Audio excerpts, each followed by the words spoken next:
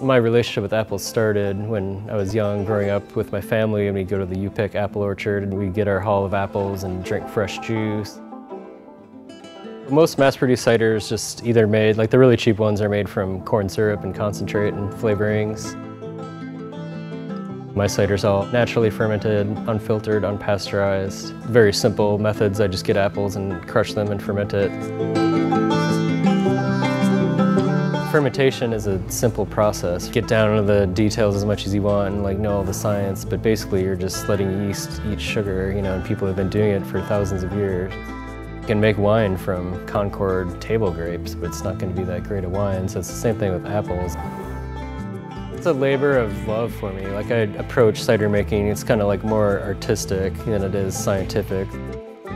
First thing that you sense when you take a sip of cider is just how sweet it is, so immediately you get a taste if it's dry or if it's sweet.